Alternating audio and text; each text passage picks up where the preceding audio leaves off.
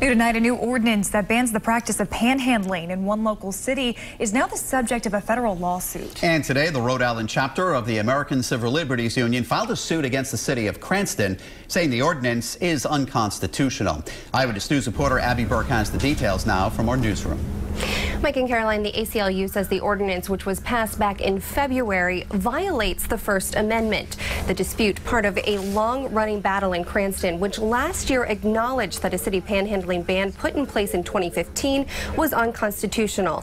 The city agreed to settle a different ACLU lawsuit and stop enforcing the ordinance. Now, the new ordinance has been described as a safety measure, but the ACLU says this ordinance is similar and still covers the same kinds of activities. The group also claims it punishes poverty. I think we all recognize that there is a crisis of poverty in the state, as there is in the country.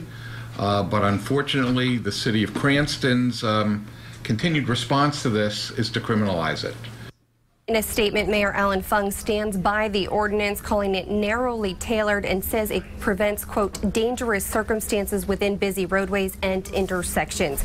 Now, the plaintiffs in this suit are a formerly homeless man, the Rhode Island Housing Advocacy Project, and 2 Cranston residents who would like to pass out leaflets on traffic islands, but are now forbidden from doing so under the ordinance. In the newsroom, Abby Burke, Eyewitness News.